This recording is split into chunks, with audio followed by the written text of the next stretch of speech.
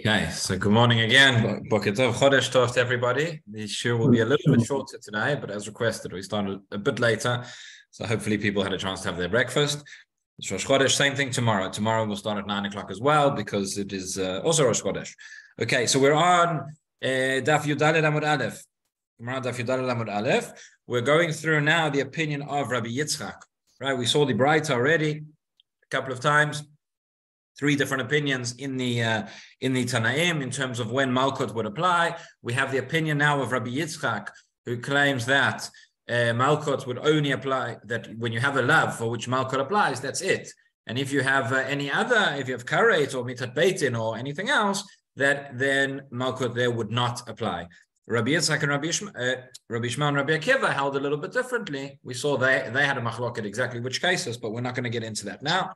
But the machloket between them and Rabbi Yitzchak is regarding Makkot for other Isurim. So let's just see again quickly.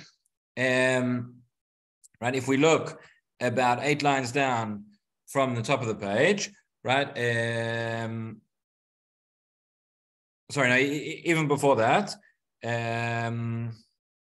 So just quickly again, 4 lines down, from 4 lines from the top of Yudaled Amud Aleph, we said Rabbi Yitzchak Omer, חייבי כריתות בכלל היו, ולמה יצאת כרת באחותו, לדונו בכרת ולא במלכות. Right, we said that Rabbi Yitzchak learns out from the fact that the pasuk talking about Yisrei Arayot and talking about achoto, it mentions karet there again, to teach you that when you have karet, you only have karet, and when you have malkot, and you would not have malkot as well. V'rabanan karet ba'achoto lama li lechalek Rabbi Yochanan. Rabbi Yochanan she'im asa'an kulam be'elem echad chayav al kol echad ve'echad. Right, Rabbanan over here, being Rabbi Shmuel and Rabbi Akiva, said no. He said that the reason it teaches you karet is to teach you that each individual case would have karet on its own, even if all of these isurim were committed during the same halem, during the same period of forgetfulness. Each one would require its own korban. Right. This is the question that was asked yesterday. What do we mean? How to say that each one is as a different chiyuv individually? The answer is if it was done b'shogeg, and then each one of these isurim would have, although we said if it's a b'mezid it would be karet, b'shogeg would be a korban, and then there would be a separate korban for each separate isur. So what we're going to do now, the Gemara plays a little bit of ping pong over here because there are a lot of limudim, and essentially we see there's a machloket between Rabbi Shmuel and Rabbi Akiva, who we'll call Rabbanan on the one hand, and Rabbi Yitzchak on the other hand, in terms of what we learn from this pasuk. So aside from the limud which Rabbi Yitzchak says that it's only karet, and not malkot, which Rabbanan disagree with him on, but all the other principles that are coming out here in terms of separate korbanot and in terms of separate chiyuvim are going to be things which everyone's going to agree with, but they're going to disagree on the source. So each time, if Rabbi Yitzchak learns it out from this pasuk, the Gemara is going to ask, V'idach, the others, where do they learn it out from? So we're going to see that they learn, or what do they learn from that pasuk? We see they learn something else. So then the question is, okay, where does Rabbi Yitzchak learn that from? And he learns from somewhere else, etc. And it's going to go back and forth quite a few times. The Gemara often does this. And that's what the word ve'idach means. The other one, ve'idach, is going to be going back and forth. So we said Rabbi Yitzchak learns out from that it's just karet and not malkot. We said Rabbanan learn out from the fact that it says karet again by achoto to teach you that each one, even if it was behelem echad, each one of these arayot, one would get is a separate isur, and one would get separate chiyuv karet for. Okay, so now the question is, Rabbi Yitzchak, where does he learn that from? Right, so we're about 10 lines down. The line that starts kol echat ve'echat, and then it says, Rabbi Yitzchak, lechalek menale. So where does Rabbi Yitzchak learn to distinguish that from? To say that even if it was helem echad, each one is going to be a separate korban, each one of these arayot. So answers the Gemara, nafkale, niva'el isha b'nidat tumata. Right, as we saw yesterday, Rashi points out, Miva'el Isha, says Rashi, the matzei lemichtav velenida lo tikrav. The pasuk could have said lenida lo tikrav. Why does it have to say el Isha b'nidat tumata? Why does it have to say Isha? To tell you, says Rabbi Yitzchak lechayev kol Isha ve'isha.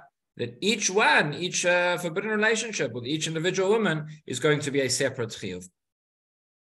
So then says the Gemara, okay, it says, why didn't the Rabbanan learn it out from here as well? Why did they have to learn by karet by achoto?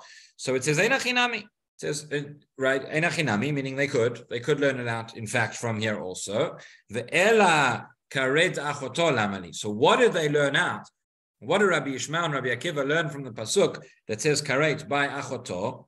So it says lechayvo al achoto ve'alachot aviv ve'alachot imo. Right, three different sisters. Theoretically, the pasuk could be talking about.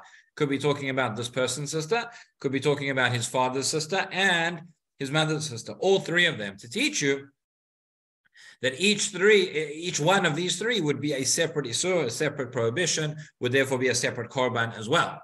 So says the Gemara, that is obvious. It says, Pshita, Hare Gufin Mukhlakin, Hare Shemot Mukhlakin. They are different people and they are different isurim. So no, says the Gemara, it's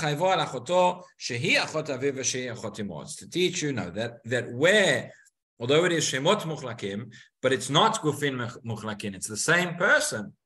All three, one sister, there could be a case. This is an extreme case. But again, in order to learn the underlying principles, we go to the extreme cases to say that it could be one's sister and one's father's sister and one's mother's sister are all the same person. Even though it's all the same person, because it's three different Shemot Mukhlakim, it's three different Isurim, then the person would be required to bring three different Korbanot. So says the Gemara, how do you have such a case? Bereshia Barashia. This is a wicked person, the son of a wicked person. Again, we explained this briefly yesterday. It's a little bit confusing, so let's just look at it again. Rashi explains what the Gemara just tells us. It's a Rasha ben Rasha. It doesn't go into any further detail than that. But Rashi spells out the case. He says, Haba al imo v'cholit shtei vanot. So a person had relations with his mother, and they had two daughters. So now these daughters are both his daughters and his sisters because they share a mother. V'chazar u'balachat mehen v'olid ben. So not only that, then he had relations with one of his sisters who is also his daughter, and they had a son. Now this son, baha ben alachot imo, then has relation with the sister of his mother. Okay, so on the one hand, this is also his sister because they share a father. This is also his father's sister because she and the father share a mother, and it's also the mother's sister because she's the mother's sister. So that is the case. So both that's why it's a Rasha bar Rasha, because the father is having forbidden relationships with his mother, and this guy is having forbidden relationships with his mother. Yes, it's a very, very, very extreme case, as we said. But the point is, theoretically, there could be a situation, says the Gemara, where it's the same woman, but because it's the same person, but it's different isurim, therefore they are separate chiyuvim. So that is what we learn out, and that is what Rabbanan learn out from the pasuk that says karet specifically by achoto. So now the question is, okay, Rabbanan, being Rabbi Akiva and Rabbi Yishmael, learn that from that pasuk. But Rabbi Yitzchak already learned separately. He learned from that pasuk that it's karet and not Makkot. So where does he learn this case from? That it's of achot imo and achot aviv, where it's the same person.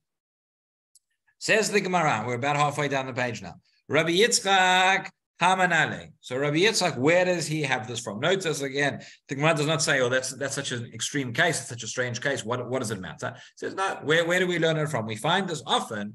Taking us to a completely different realm. But when we spoke about it a little bit in the technology shiur, sometimes I'm not suggesting that anything in this Gemara is relevant to that. But sometimes you find these cases in the Gemara, you find very, very strange cases. And you think, what is going on? Why does the Gemara have to talk about this? When could this ever happen? And the truth is it may never happen. This case is very, very unlikely. We would hope that this case would never happen.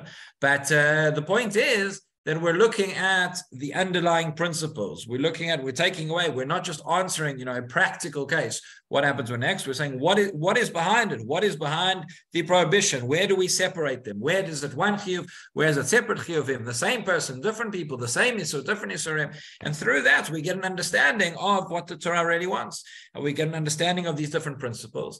And as I say, in a different realm completely. But sometimes you have these agaratot, or sometimes you have these stories of the Gemara, and the Maharal writes this, and the Ramchal writes this in different ways. They say that sometimes Chazal couched the stories they were telling us in very, very strange language. It's almost a code, because they were trying to understand different principles that come out.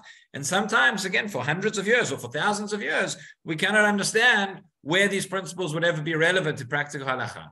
And then all of a sudden comes along some sort of technological innovation, something nobody's ever thought of, and somebody says, wait, there's a Gemara somewhere in Masechet Makkot or whatever it is that tells us a principle that might be able to be applied here. So that's just something to bear in mind. In any event, so our Gemara now, so our question is, where does Rabbi Yitzchak learn this out from? Where does Rabbi Yitzchak learn out the fact that if you have shemot muchlakim, meaning you have various different isurim, but it's on the same person, that it would be separate isurim, and it would therefore be separate chiyuvim and separate korbanot.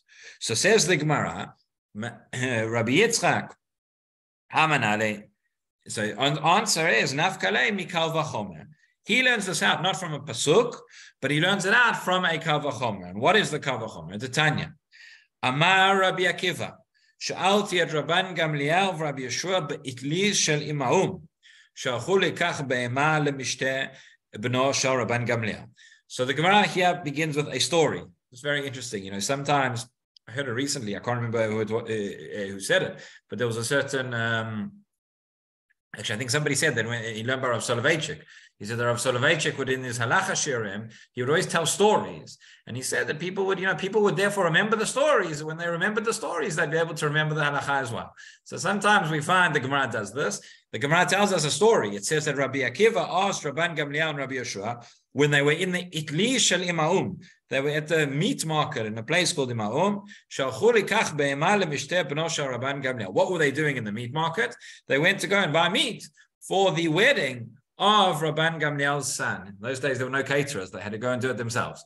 But it's also interesting, why on earth does the Gemara have to tell us that they were in the meat market and then this happened? So maybe there's a lesson as well. The lesson is to tell us, right? Wherever you go, wherever they were, they used the opportunity to study Torah, to talk together, to learn to talk in learning. Now, I once had the opportunity to be on a train. I was going to a rabbinical conference, and I happened to be on the train with Dayan Geli, who's the Av Beit Din of London Beit Din. It was actually the first time I met him, so it was a little bit embarrassing because I didn't know who he was, and we started talking, and he asked my name, and I said, and then he said, he said who he was, and I was like, okay. But then there were a few other people there, and then he looked up and he said, okay, let's fulfill the mitzvah of Velech Techa V'derech. And he started to give over a shiur klali that he had prepared in his head, which was quite an experience. But this is what we see, that the Tanaim are teaching us, wherever you are, whatever you do, you can learn Torah. I have to mention as well, there's a beautiful introduction to the Chokhmat Adam. The Chokhmat Adam, also the Chayei Adam, one of the most important poskim of the last century. The Mishnah Berurah quotes him on just about every page.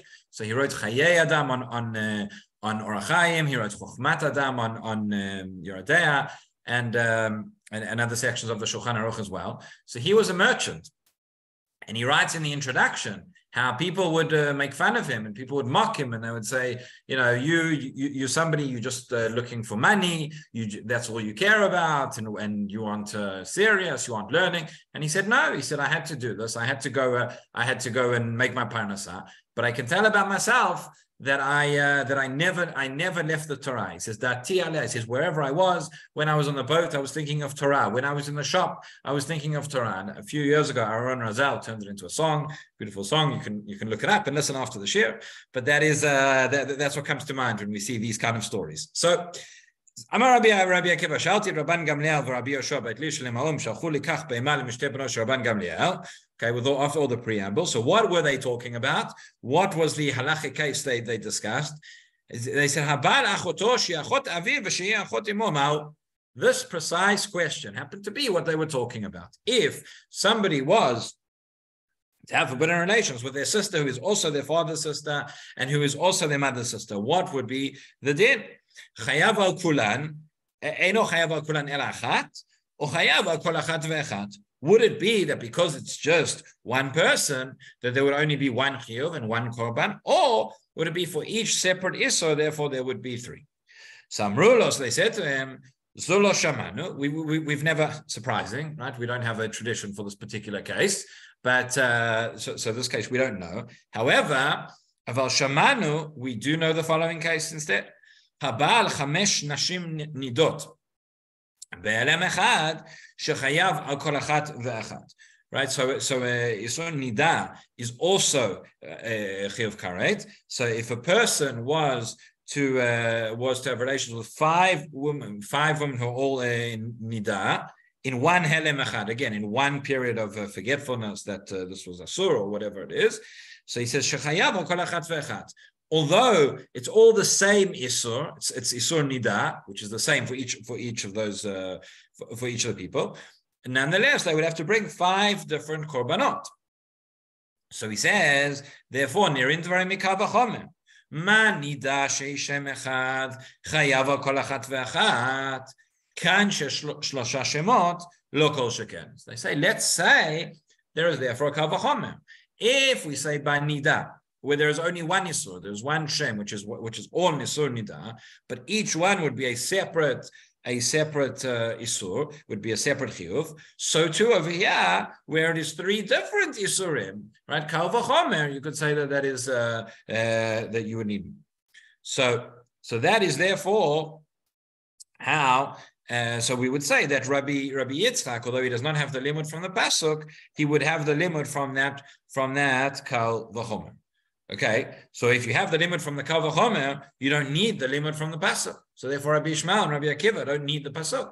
But answers the Gemara says no. It says, and I'm sure you're all thinking this already, that there is a problem with this kal v'chomer, right? He says ve'idach, and the others would say kal v'chomer prichahu. This is not a good kal v'chomer. This is a kal v'chomer that can be refuted very, very easily. Why? Because we say the following: Malanida sheken gufin muchlakim. Right? It's true that in that case where nida is all the same, where it's one isur, and over here in our case it's 3 isurim, but over there it's 5 different people. Over there it's 5 different women, and here it's all the same one. So the kal v'chomer doesn't work. You could go in both directions. You could say that case is more severe because the case of nida is more severe because the case of Achoto is more severe because it's 3 different isurim. But on the other hand, the case of nida is more severe because it's 5 different people. So therefore, the kal v'chomer doesn't work. Right? So say v'idach kal v'chomer prichahu. This is a kal v'chomer you can easily refute. It says ma lenida sheken gufin muchlaken. Right? How can you compare it? Because they are separate individuals, separate women, and therefore it doesn't work. So hang on a second. So then, what does Rabbi Yitzchak do? Right? Like I said, we're playing a little bit of ping pong. Uleidach nami. Nami ay vadai kal v'chomer prichahu. It says for the other one, for Rabbi Yitzchak as well, you're correct. This would also be a kal v'chomer pricha. We don't have an answer for that. So therefore, we say no. He's got to learn it out from somewhere else. Elanaf kalei me achoto de seifa. We say no. Rabbi Yitzchak learns out now from achoto de seifa. What do we mean by that? That in the pasuk, which we quoted earlier, where it says that there would be karet for relations with one sister as well. It mentions the word achoto again. It mentions it in another time where it is superfluous. Says Rashi, achoto de seifa, ervat achoto gila. Why does the pasuk come along again when they say the word achoto? So no, that is coming to teach you. That is coming to teach you an extra limud, that where you have this case of achoto, who is actually 3 different isurim, each one would be its own chiyuv. Okay? So you already know what the next question is in the Gemara, right? So therefore, what do Rabbi Yishmael and Rabbi Akiva learn from achoto de seifa? What do they do with that? For idach, achoto de seifa lamali, answer, and this may sound a little bit familiar, which in a moment we'll see why, they say, L'chayvo achoto bat aviv u bat imo. So it is to teach you that the chiyuv of karet and would apply, although the pasuk just says sister, the chiyuv would apply for both one sister from one's father and one sister from one's mother. Here we're not talking about this is just an ordinary case, right? A person can have siblings from one parent, from the other parent, from both parents, different people, different sisters, nothing funny going on, not like the previous case, but just to teach you that when it says achoto, that it says achoto twice, to teach you that it applies to both. It applies equally to one's father, one's mother. Okay.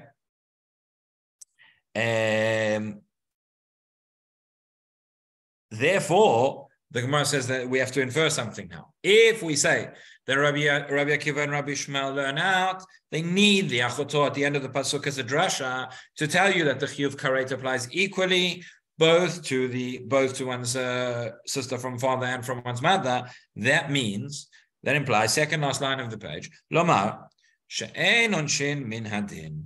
That means that they hold that we don't say onshin min hadin, that we don't apply a punishment based on a kal v'chomer. Based on a kal v'chomer. See Rashi over here.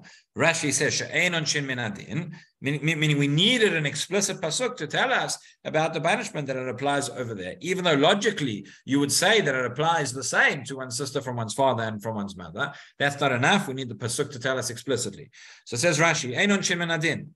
She'anash al bat imo shelo bat aviv, ubat aviv shelo bat imo. Right. The pasuk has taught us that there is a punishment for one's sister from one's mother who is not from one's father, or from one's father who is not from one's mother. Shneimar bat aviv or bat imo. V'yesh lomar, and you could say kol sheken, all the more so she'anash al bat aviv or bat imo, that one sister from one's father and mother. But if you say that, so then you are saying an ashta min hadin. You're saying that there's a kal v'chomer, to apply a punishment. That's why we say achoto at the end. That's why we say the extra word sister. Sorry. So essentially the limud here is for one's sister who is from the father and the mother. We've already learned separately one sister from one's father or one sister from one's mother. But aviv bat imo has to teach me again achoto to teach you that it's that both would apply as well, even though it's logical, even though we might say kal v'chomer, because we don't say according to this approach we don't say kal v'chomer from to apply punishment. Ein onshin min hadin. Now, if all of this sounds a little bit familiar, that's good. Doesn't sound familiar, we need to do some chazara. But if it does sound familiar, it's because we've already had this limud earlier, much earlier on, all the time ago. If you go back in the Gemara to Daf Hey Amud Bet, and all the way back when we were in the first Perek, when we were talking about Eidim Zomamim, and when we learned about the fact that Basitim lo kasher zamam, right? Remember that there was a din that the punishment which the Eidim Zomamim were trying to apply to somebody else, right? They were trying to get somebody else killed, so they would get killed. When would they get killed? Only when it's kasher zamam, not kasher asa. Only if the person had not been killed. If the person had been killed already, we spoke about this many times, then the Eidim Zomamim would not be killed. We would say that we assume that there is a certain level of Siyata D'Shmaya in terms of what takes place in Beit Din, and that person was meant to die, and therefore we aren't going to kill them as well. But there was a bit of a machloket between the Purushim and the Stukim, and the Gemara, the Mishnah on the V'hei Amud Bet brought a kal v'chomer to learn, and then the Gemara said that we don't learn Ein onshin min hadin. If you have a look on the V'hei Amud Bet, where the Gemara starts, so about 3 lines down from the beginning of the Gemara, which is about halfway down the page, and it says over there, right, Ein onshin min hadin, that we don't apply punishment from based on a kal v'chomer. Tanya ish asher yikach et achoto bat aviv or bat imo, where this is our pasuk, which tells us that a person cannot right, for if it's one's sister who is the daughter of one's father or the daughter of one's mother. So said the Gemara over there, Ein li ela bat aviv shelo bat imo, or bat imo shelo bat aviv. But imo, but aviv minayin. Where do we know if it's one sister from both parents? Talmud lomar evat achoto gila. Right, that we need the limud from the pasuk to teach us that, because we say einon shemen adin. Okay, so that was we learned that already, and that comes up again over here back in our Gemara on Yudalid Amud Bet. So that is therefore what Rabbi Yishmael and Rabbi Akiva learned from that pasuk of achoto. So now we're going back. So now we say, okay, so what Rabbi Yitzchak, therefore, we already know what he learns from that pasuk of achoto, that is regarding the separate case of karet and of the korban. But where does he learn this principle from? That there would be that karet would apply also for one sister, but aviv or bat imo. So the Gemara says two possible answers. So ibay daima gamar onesh me'azara. We're on the last line of Yudalid Amud Aleph. Either you could say gamar onesh me'azara, that he learns the punishment from the azhara, meaning because the azhara, the prohibition, is already written, and in this case we don't need a separate pasuk to teach me specifically the chiyuv of karet. Once it's been mentioned together as an isur, then it's assumed that is, or it's implied that is included as well. So that's answer number one. Says Rashi, gamar onesh me'azhara.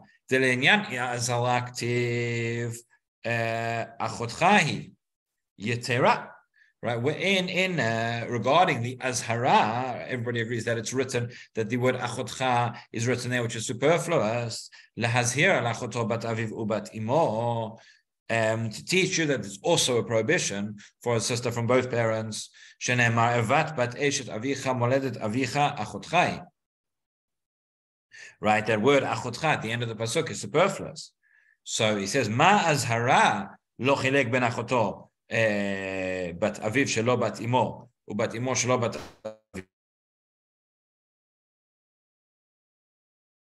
achoto she bat aviv ubat imo. Just any possibilities for whose sister is. So af ba'onesh. So too, once we know that the onesh will be the same.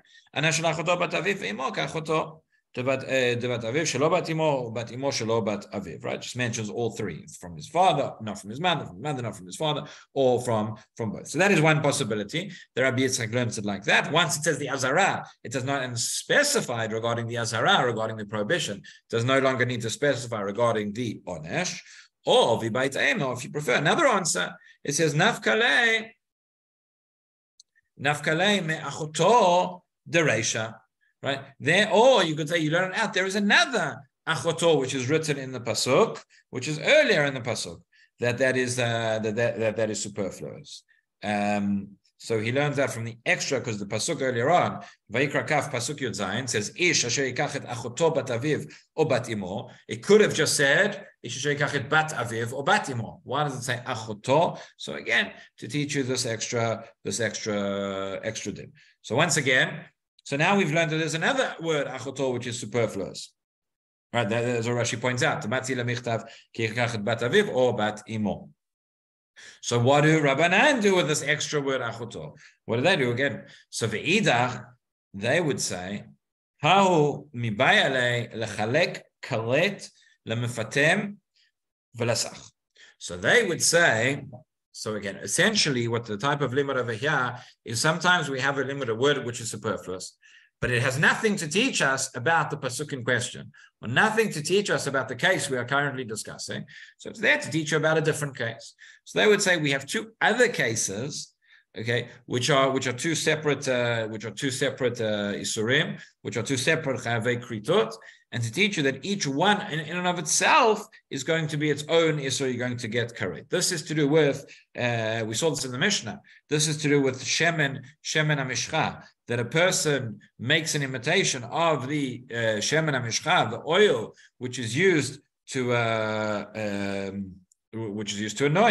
the kohanim gedolim and to anoint the kelim in the mikdash, etc. So there's an isur to reproduce that oil, and there is an isur to anoint oneself with that oil. So each of those, you might have thought that a person makes oil and anoints, that's one thing. It's going to teach you that it's separate prohibition. Says Rashi, lemefatem v'sach, What's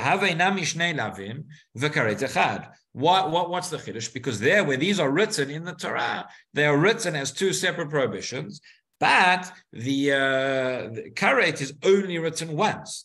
Karet is only written once for these two things. So you might have thought that it's one karet that applies to that applies to both of them. From the fact that there's an extra word in our pasuk, which is not dealing with anything to do with this, but it's dealing with chiyuvei karet, to teach you that there's an extra separate prohibition of karet that and that would apply over there. So it says Rashi, Davu nami shnei lavin v'karet echad. We need to distinguish between them. In the same way that we needed to distinguish between different arayot, because also there, karet is only written once. And he says, that's the limud, that's the method of extrapolation, that if it's not, it's got nothing to teach you over here, it must have something to teach you somewhere else. Okay, so now, so that's fine. So now we understand that Rabbi Yitzchak learns from this extra word achoto regarding this case. We learn that Rabbanan learned from this extra word achoto regarding a different case, regarding the case of mefatem and sach with the shemen, to teach you that there's a distinction there for the chiyuv karet. So where does Rabbi Yitzchak learn out that for mefatem and sach that there is a separate prohibition, a separate karet? So I'm going to leave you in suspense until tomorrow. Okay. Yes, of course. Thank you. Thank you very much. Thank you so much. Thank you so much.